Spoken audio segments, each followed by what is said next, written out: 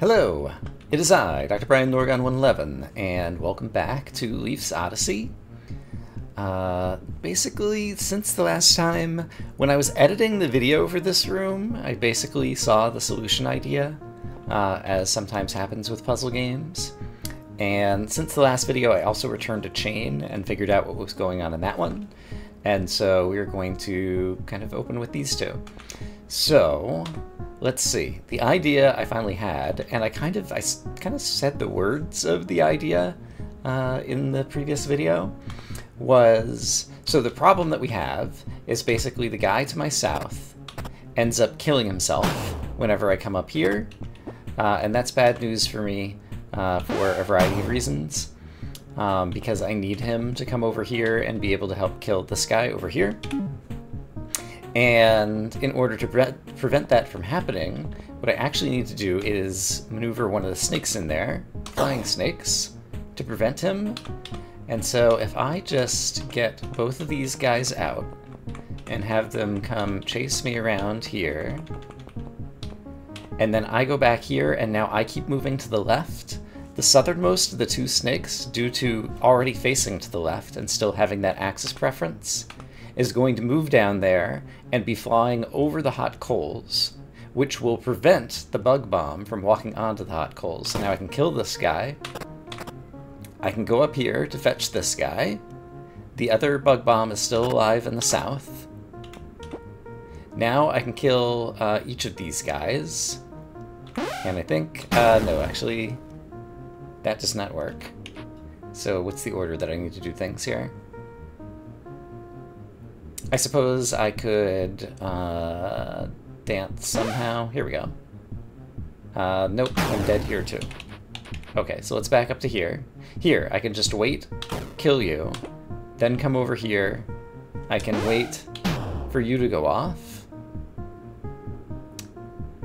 No, I need to use you to break open the wall, that's right. So, I walked away, you didn't move, you were standing on hot coals, and so that ended up killing you. And now I can drag this guy out. There we go. And now all I need to do, how do I maneuver this guy into a corner? He should probably have line of sight through the lamps. Yes, he does. And so that's the key. And so once he does that, I can get close enough to him to cause the bomb to go off, to kill the flying snake, to get the key, and clear another room. Oh my goodness, hooray. Okay, so that is one room done.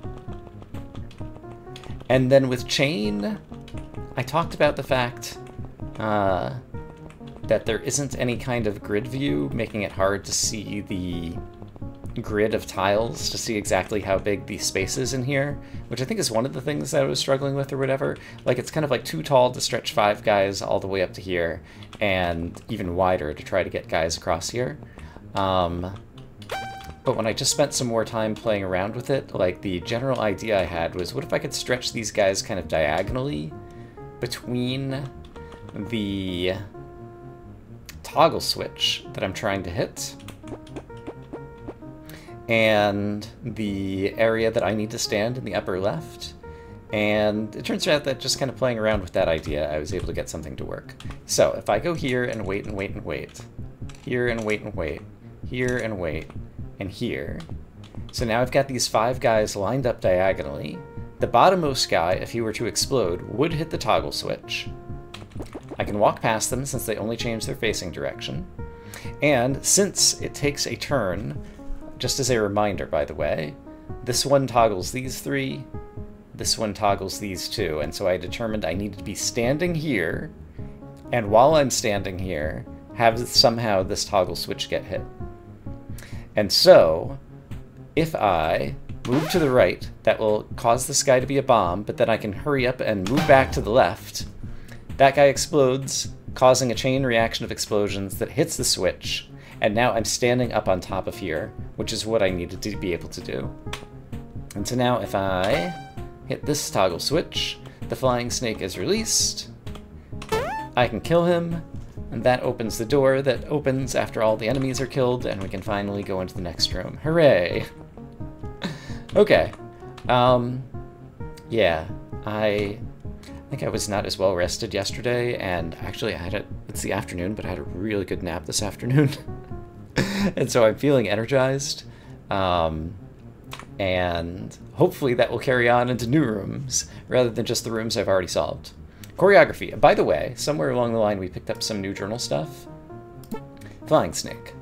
Flying snake can safely rest over hot coals. Right, I placed him over the hot coals when I was solving Peekaboo, and then he just kind of sat there, blocking the bomb bug from trying to go there. Okay, great. So, what do we have going on in this room? Choreography. It sounds like we're doing a dance number. There are 5 pressure plates. Each one is wired to a different thing, but in a particular order.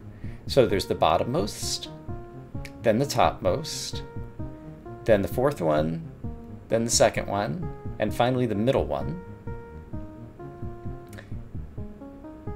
And somehow I would want those to happen in an order to where they all got pressed while I am trying to make my way over. If I try to go this way, these are trapdoors that are going to be falling behind me, and this won't be done. This won't be open yet because it's a monster gate. That's only going to open after all the monsters are dead. If I were walking across here, if all of these doors could be opened, then I could kill the flying snake. But then I'd also need to kill the bomb bug somehow. Are these sitting on... They're sitting on hot coals. I see.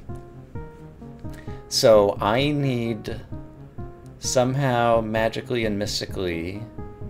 Actually, let's do an experiment really quick. Let's just grab a bomb bug. And I'm just going to wait a couple of times. This is going to kill me, but let's just witness what happens to the doors. So if I wait, it does open the door. We can see the door opened over here. What happens after the bomb goes off? There's no longer any creature on top and the door recloses. Okay. So somehow...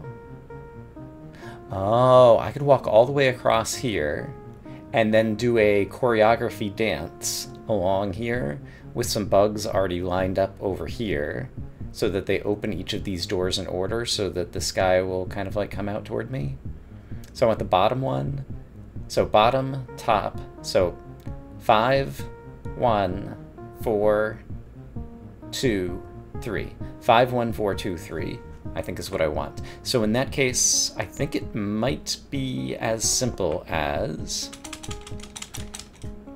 I'm doing things the opposite order that I want to do them. 5, 1, 4, 2, 3. So I want that backwards. So I want you last. I want you second to last. 5, 1, 4, 2, 3. So 4. 1, 5. So if I set them up like this, they're just going to turn to face me as I walk past. Yeah, this is actually elegant now that I see all the mechanics at play. I can walk across here. It's fine. Don't worry about it. They are each going to take 1 step towards me as I do this, which I think is fine. This one is going to land here. I need him to stay there and not die while the flying snake tries to move closer to me. Oh, stay there and not die. That's not a thing he can do. And if he moves off of it... Alright, let's experiment. I see. The flying snake tried to move 1 step closer to me and ended up on top of the doorway, which is just fine with me. Okay. So there, the flying snake has made 1 step towards where he's going, and now he's made another step towards where he's going. Meanwhile, I need to dance up here, and now everything will work out fine. So the flying snake has made another step of progress up top. Yeah, and then we're just doing a little dance number where we dance back and forth. Each one brings another bomb bug, brings open another doorway for the flying snake, and it all just works out. And now the flying snake is here, and I'm here, and I get to attack him. Flying snake is dead, and I have access to the key. Okay. And this is now where I double check that I am recording. Hooray! Things are going well. Choreography. I've got 3 keys. Okay, so with 3 keys... I forgot to... how do I do this? Take a screenshot with my screenshot tool, but if I do this and go back to play this room again, it'll show me the beginning of the room. And it's not on screen, but now I have a screenshot of what that room looked like. Okay, good for me. Okay, so let's go back to wherever we began, where we needed 3 yellow keys, which appears to be right here. Bong Bug Cavern. It's now complete. We'll spend our 3 yellow keys to get a green key, and then we will bring the green key back upstairs. Right, and that means I will be able to open a door over here. Alright, and we've got the overworld music again, so we can leave the rocky opening and end up in Ridgeline. Okay, so I'm just taking a moment to parse this on my own. There's a push block here, and there's a trapdoor here over a pit. We do have to kill all the monsters. Why do I need the push block? Why can I not just do something as simple as... Oh, how do I get... Well, can't I see. If I do this, I'll kill this guy, sure. But now there's a pit here. If I push the push block into the pit, what happens? Oh, also, I've trapped myself. How do I get the push block out? What an interesting question. So the act of pushing the push block also causes me to move. Explosions, that's right. We saw previously that explosions can affect push blocks. So if I get this guy onto this lighter colored grass that I think is sitting right there, and then move him here, and wait for him, come here, get ready to explode, I run away from the explosion, now I have access to the push block, and so now presumably I can use the push block to fill the pit, I'm guessing? No, that just drops it into the pit. Okay, then I think I understand. The push block is not meant to fill the pit. That's not a mechanic, apparently. It's meant to block a line of sight, so that this guy doesn't see me yet and doesn't explode, enabling me to come into the room and explode both of these guys, and then I can exit through here. There we go. Okay, so push blocks block line of sight, which I can't remember if we've seen that before. My journal doesn't care to call that out. And now all of a sudden, we are at some kind of junction, the Tower Plaza. Let's read some signs. West, Overlook Point. Northwest, Angry Eye Canyon. North, Tower of Destiny. That was what was pointed out at the very end, or sorry, at the very beginning. It was like Tower of Destiny this way, and I think its name suggests that it might be like an endgame kind of area. Farther north, Block Hills. Whoa, what is that? Is there like a teleporter? Okay, I have to try this out. Tower Plaza, travel to, and that's my only option. I'm imagining that this is fast travel, and so when we see one of these symbols, we can fast travel somewhere elsewhere on the map. And once I see a second one of them, actually, I'm gonna go ahead. You can't see it right now, sorry. I'll figure out what I want to do in terms of future Let's Playing when I'm using my screenshot mapping tool. But I'm going to make a note that this place has a warp. And when I see a second one, then I'll be able to highlight both of them on the map at the same time to remember where I can go to when I'm looking at my home map. And also, okay, so there is a map in this game. So J opens the journal. I think it's M that opens the map. Yeah. And so I've never actually taken a look at what you can do in the map here, and so it shows the names of the areas. But yeah, it is just like a small mini-map kind of thing. Oh, and you could show the floors. Here's 0 and 1. Okay, so this will be a good way for me to just kind of verify that the map I'm looking at on my screenshot mapping tool appears to be correct. And, oh, and it's got its own, oh, X, Y, Z coordinates. So that's 0. Underground is -1. Okay, that's cool. Neat. And then I can just escape out of that. Alright. Neat. Sorry, some of my own indulgences there. Okay, so what else do we have? East, Slug Marsh. Sounds wonderful. South, Statue Volcano. Volcano. I have been streaming Stardew Valley, and some of the newer content includes a volcano, and so volcano is what appeals to me right at the moment. So let's head south toward the volcano, but it appears that this is the first kind of big junction where we can kind of choose our own adventure. I see the statues, and it was called statue something, so presumably the statues to the left and to the right of me are going to see me and do something? No. What if I get within range of them? They can see through the tall grass, it appears. Oh! Can I attack them? Yes. However, you're just a pile of bones. Are you going to come back to life after a certain amount of time? You have become a blocked obstacle to me now. I can sneak up on you diagonally and you don't see me. Since you could see through the tall grass, I'm imagining it's not the tall grass that's blocking line of sight. Well, maybe it is. So yeah, it might just be that they can see me. And they do have a turn of activation, so I'd be able to sneak up right next to it if I wanted to. But then I can kill them. Are there other mechanics I want to experiment with? They can move diagonally. And that is a power that Leaf does not have, as far as I know. And so that could make them extremely formidable opponents. I can't think of other things to experiment with them right now. Are these all walkable tiles? They are. There's a lot of different tiles, and it's a little bit hard for me sometimes to parse. And then over here on the right-hand side, are these like trees and kind of like blocked kind of things? Yeah, so these are all obstacles that I can't go through to the right. Okay, and our journal will probably tell us some observations about statues, perhaps some things we didn't notice yet, so let's open up the journal. Statue.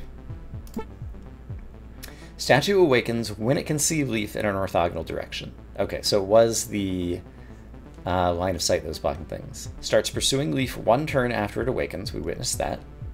Statue attacks Leaf if it can move into his tile. Okay. Statue can be killed by Leaf by bumping into it, yes. Statue can move diagonally, yes, very scary. Statue leaves behind rubble when killed, and the rubble appears to be an obstacle. Oh, and there's even some rubble that's already here. Almost as though an adventure has been here before me. So, I need to kill all the monsters to get through the door at the south. There are 3 pressure plates. This feels like a relatively... Oh, I'm going to need pressure plates held down simultaneously, which means I need some rubble to end up on these pressure plates. So this one opens the south one, that one opens the south one, this one opens the north one. So I could stand here, but I'm going to need 2 bits of rubble here and here. Do statues block line of sight to one another? What happens when I walk here? Only one of them has seen me. However, he has attacked by moving diagonally. He's gained so much time on me. Oh, I think, like, feels like I'm dead already. Because I could kill him here, but then there's no way I could ever escape. No, this one is one step farther behind because he was deeper in the channel. Oh, and he tries to pursue me in a similar method as the flying snake, perhaps, preferring to move on axis. So I want to hold down this button and this button. So I'd like to kill this guy on this square if I can, the one just to the left of me right now. So let's see if such a thing is possible. I'm going to wait, move here, wait, kill him, the rubble stays there, it's going to continue holding that down. And then I think it will be easy to hold down this other one because I could just move. Oh, no. Right. I needed both of the kills originally to be on these 2 squares. Okay, how am I ever going to maneuver this guy somewhere useful? Because he is 1 step behind me, And so it seems like I either kill him or I'm dead. So in that case, I need to kill him in the spot that's going to open this. Okay. I think something is still not right, but let's just go ahead and play around with what we've got right here. So suppose I kill you instead. I've gone too far to the north, hold on. Sure. Suppose I kill you instead here. This is also going to let the other guy... I don't have to kill you here. I can let the other guy out. Is he going to chase me outwards if I go north? He does. Okay, so he's out. I can still kill you here to get one piece of rubble where I want it. And then I want the other piece of rubble here. And I can probably make that happen by going like this and waiting. Yes. Okay, great. And then the final guy I can just kill anywhere because he has been unlocked. So let's kill him right here. Great. Okay, I expect we are going to get more journal entries. And from here, it appears that I can go in many directions. Yeah. Okay, let me start taking some screenshots. So down here we have Assembly Hall. Over this way, we have Summit Gate. Yeah, things have become much more freeform. I could go down here and witness Islanders. I just want to get a sense of how much freedom I have in this area. Over here we have Boiler Room. And up here we have Personal Space. Okay. Lots of choices. I think let's go ahead and start on kind of like the left-hand side and try to kind of work our way clockwise around. But yeah, the mini-map shows 5 uncleared rooms over there. So let's go over here. Okay, so Summit Gate, this is clearly where we're going to finish because we need 3 yellow keys, which I don't have yet. So let's instead take a look at Islanders. These guys are on an island. Are they capable of crossing water? Can they see me? They can't see me in the tall grass here. Where could I actually get one of them to see me? On the very south end. So if I did this, you've activated. You are capable of wading across the water, and Leaf is not. So that's another power. Oh, and you're gonna create, okay, if I kill you in the water, you create a stepping stone. Okay, interesting mechanic. However, how else could I wake up any of them? Could I have killed you somewhere else that would have been a more useful stepping stone to me? Is there anywhere that there's only one bit of water that I could walk across? Not that I can see. And I don't think there's anywhere else I can wake up any of these other dudes. If I wait here, you still can't see me in the tall grass. So how would I defeat that? I'm not certain right now. I'm going to walk off the screen in case it adds any other new things to my journal, but let's read what my journal says about this right now. Statue. Statue slides laterally if doing so gets it closer to Leaf. Not sure what slides laterally means exactly here. Maybe rather than on axis, that means east-west. I'm not sure exactly how to interpret that word right now. Statues can cross water. Statue becomes a stepping stone if killed in water. Okay, I see all of that. Okay, let's come back and take another look at this. Is there something else interesting? Like, suppose I went this way. Like, that doesn't seem like that's helping me get anywhere. And if I do anything but kill you, like, you'll just kill me here. I could also go this way, but the other statues still can't see me here. What happens if I kill a statue on top of some tall grass, I wonder? But I don't think it's possible for me to... No, it is possible for me to witness that. I could do it here. So first off, you're continuing to move towards me.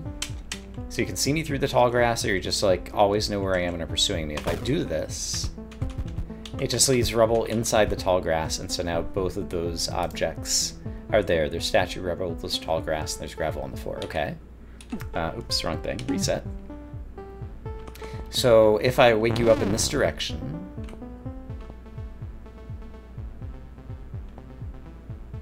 Here we go. I can kill you here, and then wake this guy up, and kill you here. And now I have a way onto the island.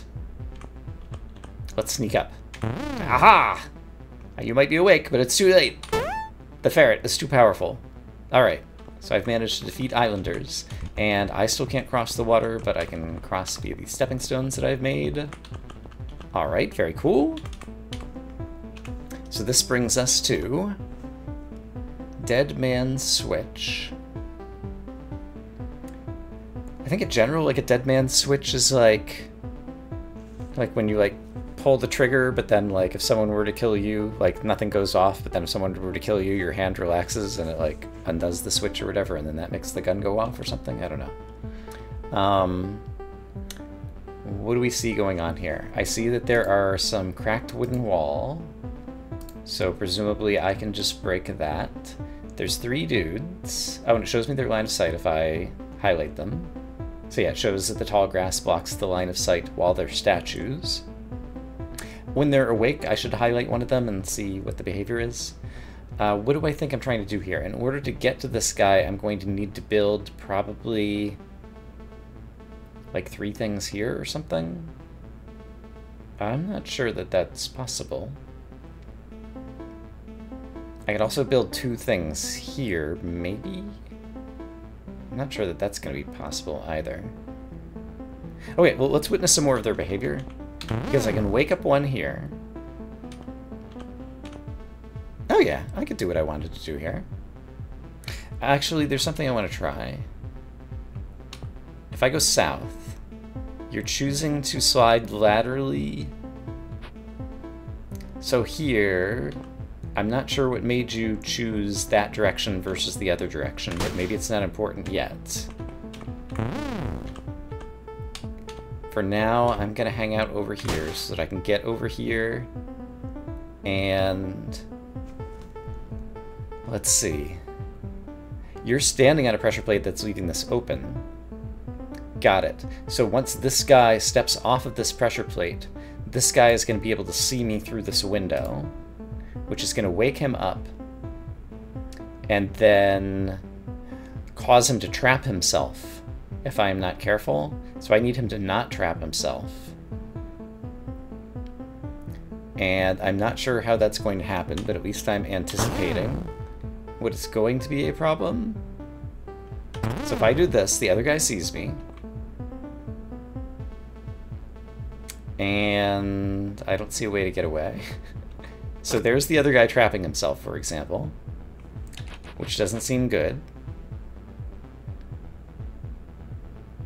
What could I have done differently? If I go down here, this guy kills me. If I kill this guy and then go down here, that guy still traps himself. If I wait here and kill this guy, I can't go to the south. If I go to the south, this guy kills me immediately. Could I have used the other statue first to do what?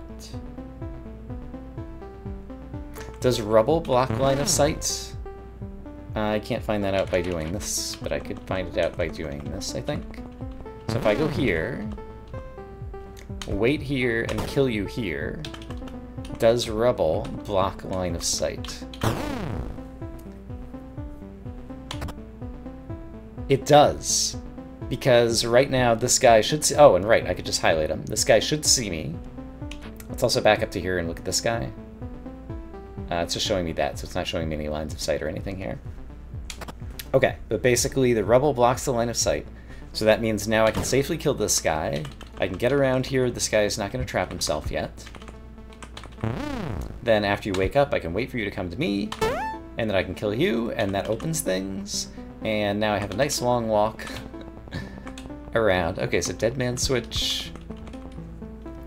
Still not sure I entirely get the puzzle title name, but that gives me access to another room entitled Sauna. A sauna, how relaxing. Alright, fantastic. What do we have? We've got hot coals, obviously warming up the sauna.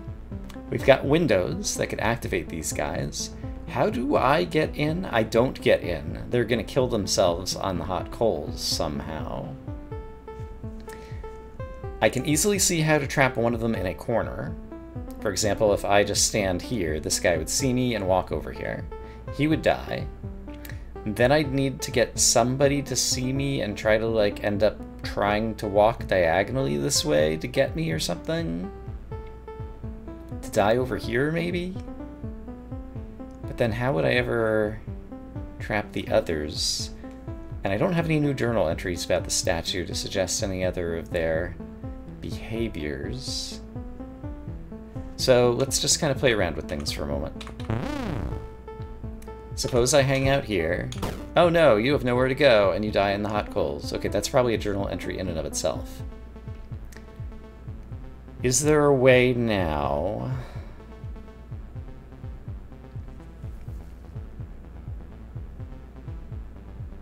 So an idea I have is if I woke up a guy to see me over here, and he were standing here, if I walk around here, he'll probably get hung up behind this guy, and then try to go diagonally this way to chase me, which wouldn't work. If I walked around this way, he'd get hung up diagonally over here. But then I might be able to get him over here, and then, okay, I might be able to do something. So the idea I generally have is I'm going to stay in the tall grass so that guy doesn't see me. This is the guy I am intending to wake up. I want to get him caught behind this guy. Then I'm going to move him over here. Then I'm going to try waiting once and moving over here, but he continued to the north. Suppose I went here. Then he moves diagonally. So here, it seems like he also should have tried to move diagonally, but diagonally was not available, so instead he was sliding orthogonally. And that has not helped me kill anyone new. If I had two of them alive, maybe I could get them, one of them blocking another. Oh, you're blocking the line of sight over here right now, though. Okay. I still have ideas. So my next idea is, if I get you blocked behind here, wake you up, both of you are awake, then I should be able to wait here, and at least one of you will die. Which seems good. And then I could do a similar thing to kill one more of these guys. Probably without thinking about it too hard, so let's just kind of try it out. You have blocked the line of sight for this guy, so I need to get you trapped behind someone else. For example, here. Yeah, that's a fantastic place for you to get trapped for the moment. So then... I'm still unsure how I'm going to finish this puzzle. But if I did this, I could wait.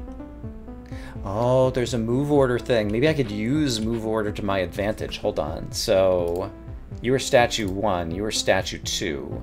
Statue 1 tries to move before statue 2.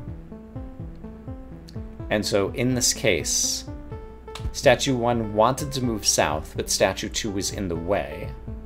And as a result, statue 1 chose not to move. So is there a way I could similarly use things to my advantage with move order possibly to kill? Well, even without doing that, I could kill one of them here. Is it possible to kill the other one with whatever remains? I have a feeling the answer is no. But I just want to walk around and get a feel. Yeah, I don't think there's any way for me to ever get this guy. But move order might come into play. So with that general idea in mind, I wonder if I should save the corner tile for killing the last one. Actually, I might not need to use move order at all. What if I save the corner tile for killing the last guy? For now, just take advantage of mechanics like this to get two of them alive, have one of them kill the other, two of them alive, one of them kill the other, and then I can just bait you into the corner. Yes, that's a much simpler solution. Great. The sauna was indeed relaxing. Relaxing in terms of making me feel smart after coming up with a workable solution. So hurrah for that. That leaves us at the reservoir, and I think that'll be a great place to pick up for next time. So I'm going to say, I hope as always that you all are having a great day, and I will see you again soon with more Leafs Odyssey. For now, bye-bye.